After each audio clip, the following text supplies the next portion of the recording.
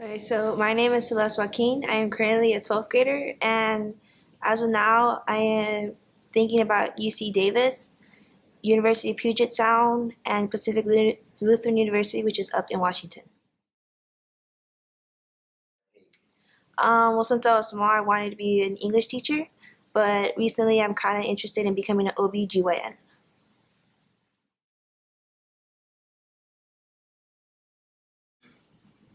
Well, most of us are African American and Hispanic.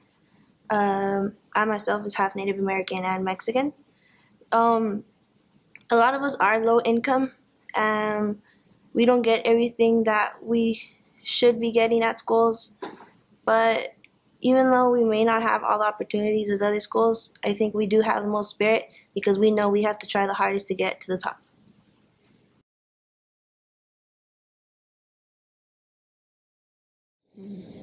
Yes, I did. And that came with actually understanding the material the professor was going to throw at me. And what if I didn't understand it? What if I was kind of intimidated by the professor or the professor wasn't friendly enough? But now with having experience with Dr. Webster and being able to ask my classmates, I feel better now.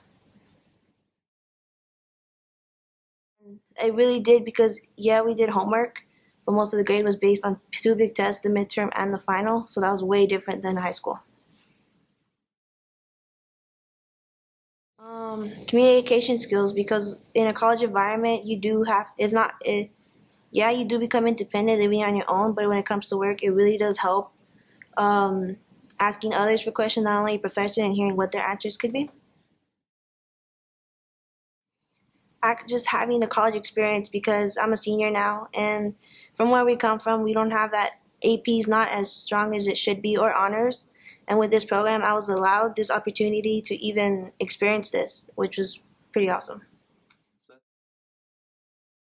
Well, first would be because I actually got a really significant college experience, not only with the work we had to do, but with actually having worked with the professor, along with bettering my communication skills with students. And now, when I do go to college, I will be able to ask my peers, hey, can you help me with this and that?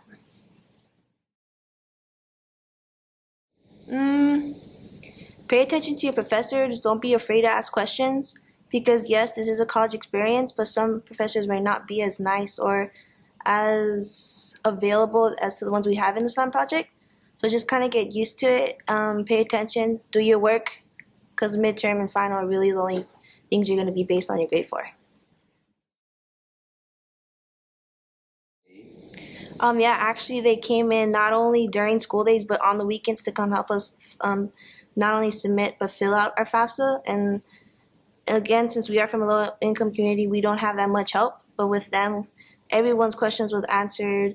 Everyone got the help. Not only was there a group, but we actually got one-on-one help, which was pretty awesome. So that was really important. That was really good.